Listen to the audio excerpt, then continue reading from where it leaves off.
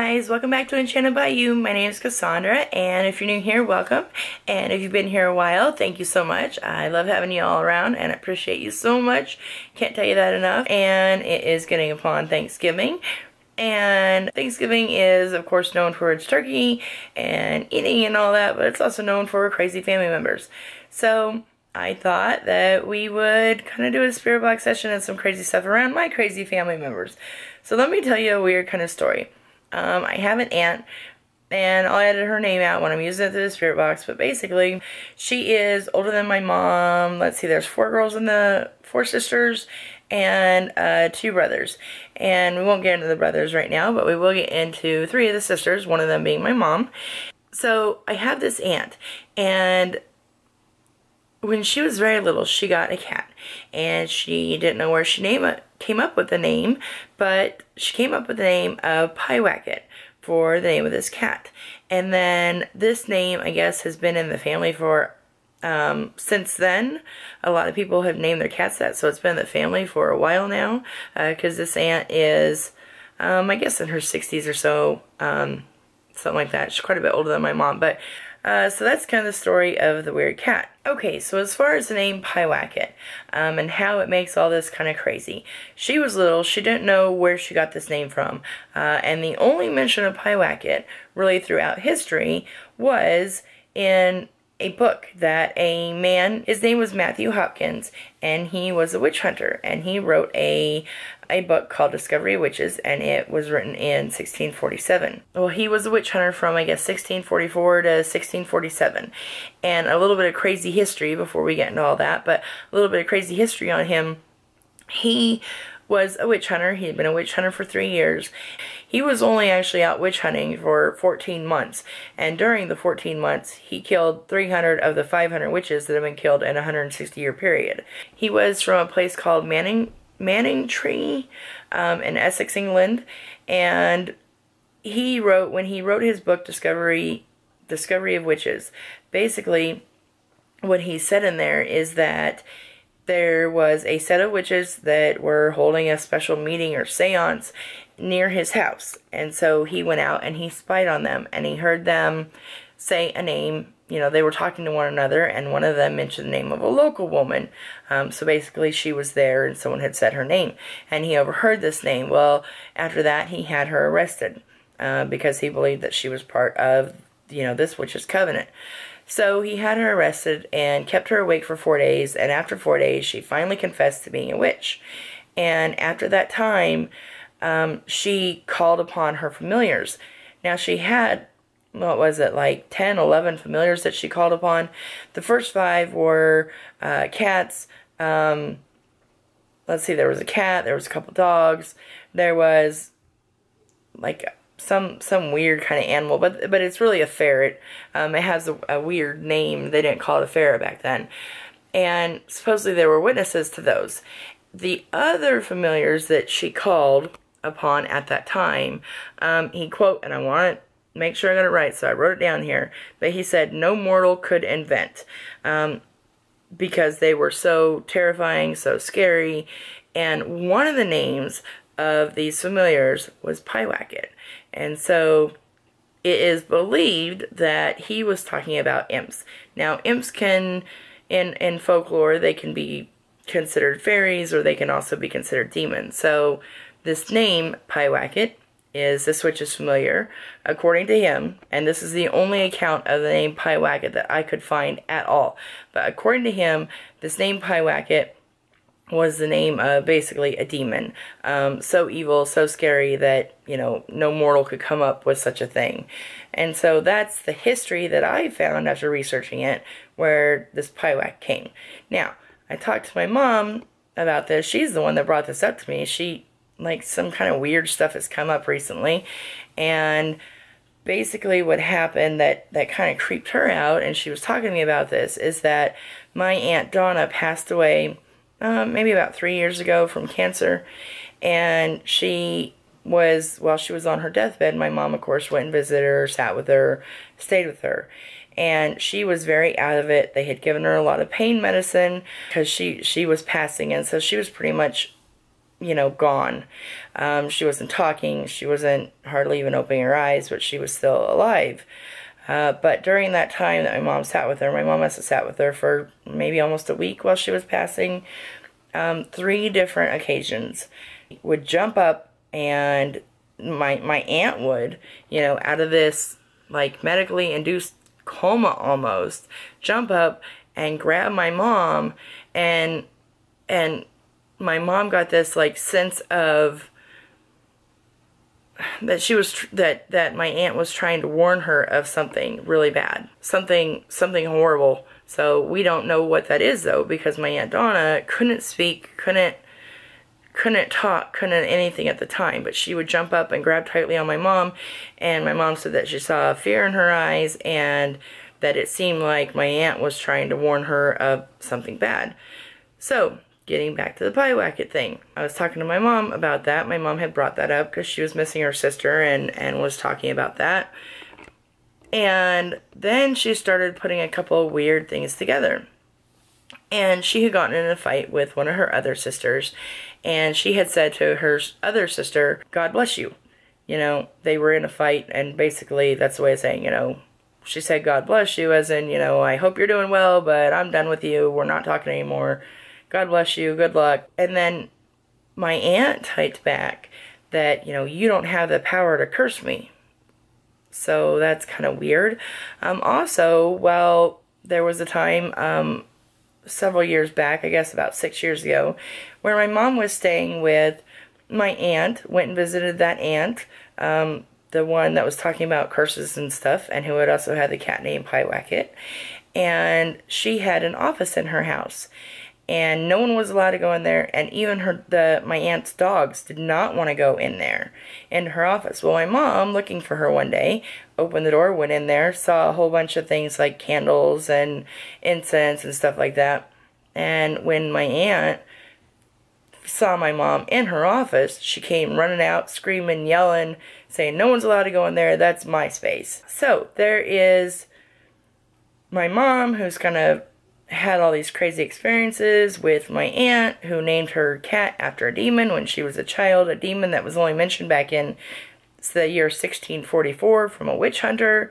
And then my other aunt, who was passing, who was grabbing my mom while she was passing in fear and trying to warn her of something. So I guess, I don't know, I want to talk about crazy family stories for Thanksgiving, you know. Did one aunt put a curse on the family? And we'll just call her like Molly for now, okay? That had the cat, that named her cat Piewacket, even though nothing had been mentioned about any Piewacket except for in a book from 1644. So did that Aunt Molly, did she put a curse on the family? My family's had some really crazy things happen to it, I guess you could say. And what was my Aunt Donna trying to warn the family about, or warn my mother about? Was she seeing something horrible because she was really scared but she couldn't talk? Me, being a medium, I thought, hey, let's talk to the spirits and find out. I don't know if Ethan and E will want to go over and visit my Aunt Molly and see what's in her house, but if they do and they could tell us what's going on, that would be pretty cool. So let's see if my family's cursed for Thanksgiving. You know, happy Thanksgiving. Let's start off with crazy family members. And let's get the spirit box going. I do 2 spirit box sessions here. I do the PSB 7 spirit box, the typical one that you'll see on all the ghost shows and a lot of the YouTube shows. It's a great spirit box. It is really noisy. I don't edit out the noise. I believe and I have found that some spirits are stronger than others, and if you edit out all the noise, then you're not going to hear the weaker spirits. So you won't see me editing my noise, and I also don't edit the spirit box sessions of videos, so I don't clip those, so you know that I'm not inserting stuff. I know some YouTubers do that, and it really upsets me. If you're going to stay the paranormal, you got to do it 100% real, 100% raw, and that means 100% noise. The second spirit box that I use is actually an app, and is an iOS app. It is called SBX 12 Spirit Box Lite. I'm not affiliated with that company. I only use the free version. Works great for me, but again, lots more noise. But I want to find out if our family has this curse, if my Aunt Molly is a witch into black magic. Now, I have no problem with witches, but black magic witches, yes. especially if you're putting curses on your own family. That's kind of messed up. So let's see. And, you know, ask the spirits too, what was my Aunt Donna trying to warn my mother about? So let's get to the boxes started. Prepare for the noise because it's going to get loud. Okay, let's see if we can get this to stop moving. Ethan, hi. Hi guys, how are you doing? Yeah. Today, since it's getting closer to Thanksgiving, I figured we would talk about my crazy family. Yeah, you're probably being like, yeah, which one, right? Anyway, I want to know, is my Aunt Molly, and that's not her real name, but I talked to you guys before this, so I told you which aunt I'm talking about, and you guys probably know by now. Is my Aunt Molly don't say her name, is my Aunt Molly a witch into black magic?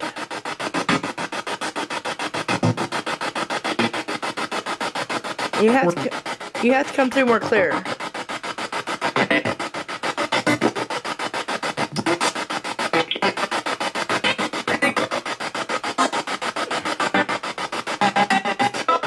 Is she an evil witch? I mean, I don't like her, but that, you know. But is she evil? Does she practice black magic? Come on, Ethan, you said you were there.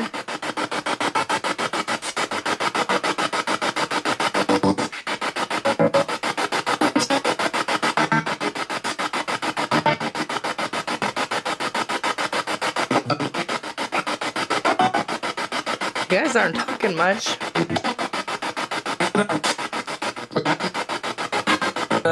Is there a curse on my family?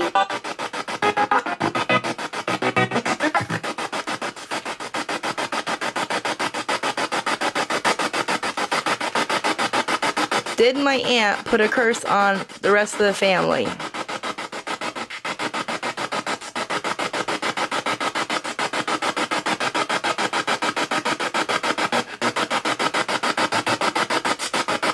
Hello?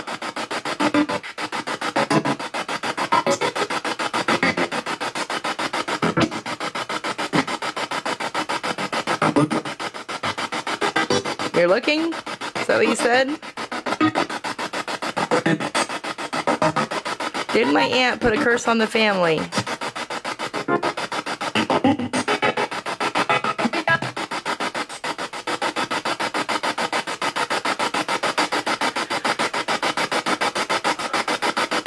Is the name Pyewacket, is it really a demon?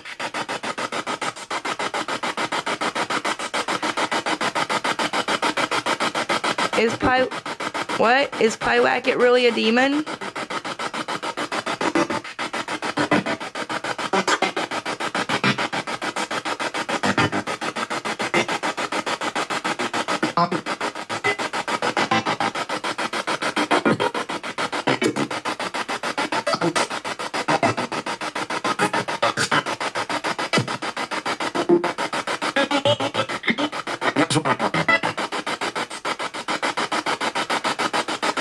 What did my Aunt Donna see when she was passing that she was trying to warn my mother about?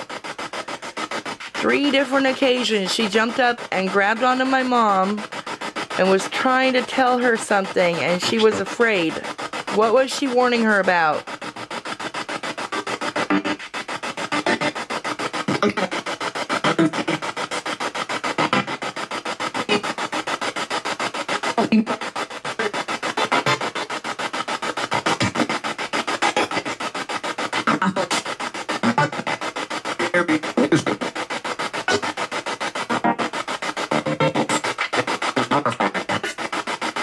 It's horrifying? What? What was horrifying?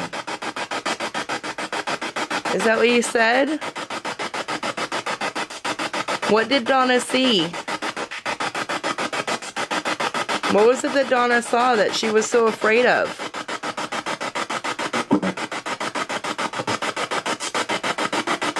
Does my mom need to be afraid?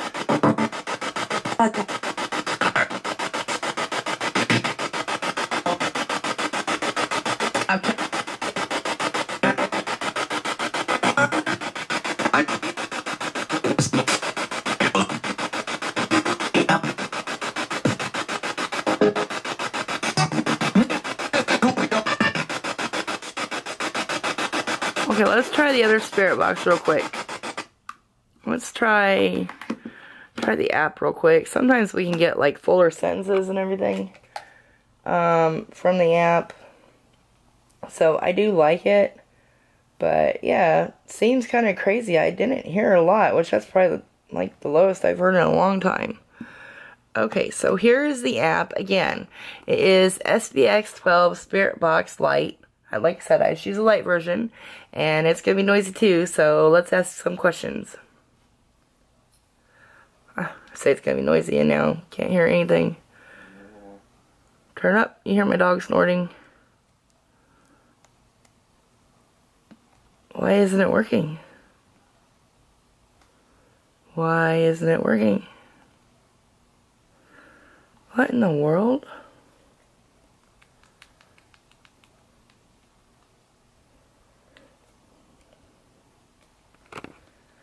This is so weird, guys. I don't know why this isn't working. I've never had it just be silent before. Okay. Clearing everything off my phone. Let's go ahead together. Say watch me. Turn the app on. Okay, the speed. We gotta change the speed. There we go. We got noise.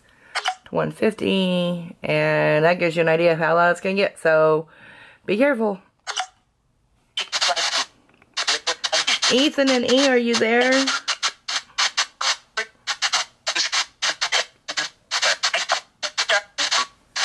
Can you please talk to me and let me know what is going on with my Aunt Molly? Is she a witch into black magic?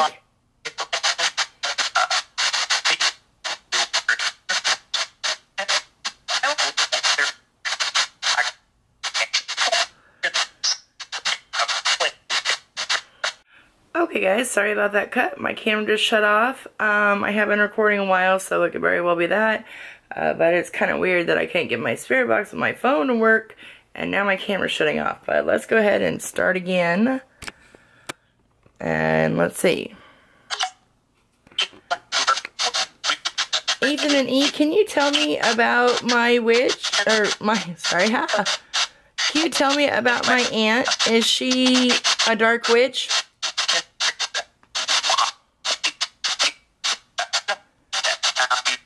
That was weird.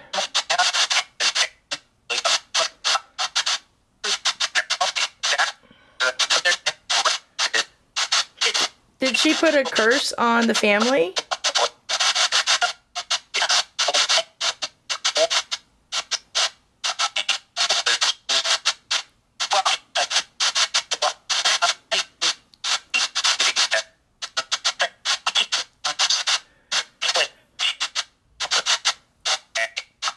Is Pyewacket really a demon?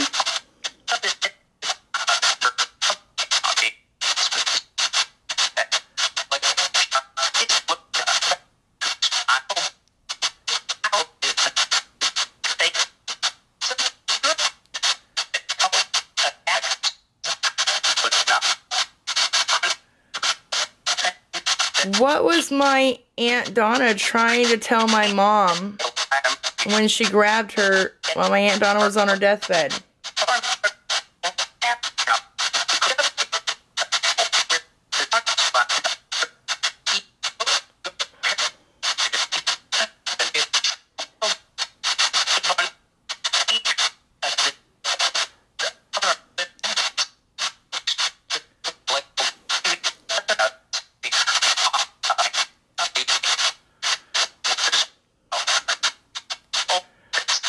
Where did my aunt, let's say Molly, where did she get the name Pyewacket?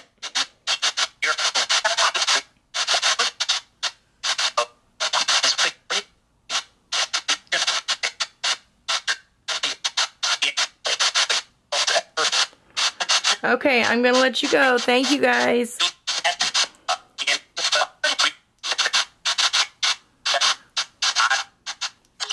Okay, well, that is my crazy, I guess you could say, Thanksgiving family story.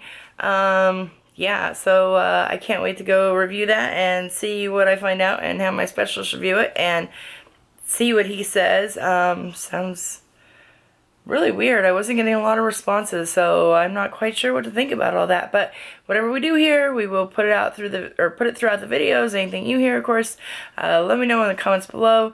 Also, so excited that I have a whole bunch of new merch out, so go check out the merch shop, www.teespring.com/enchantedbayou. There's everything from phone cases to pillows to mugs to cool hoodies to, gosh, long sleeve shirts to t-shirts. So there's a whole bunch of stuff and I'm really excited about it. Definitely want all you guys to see it and let me know what you think.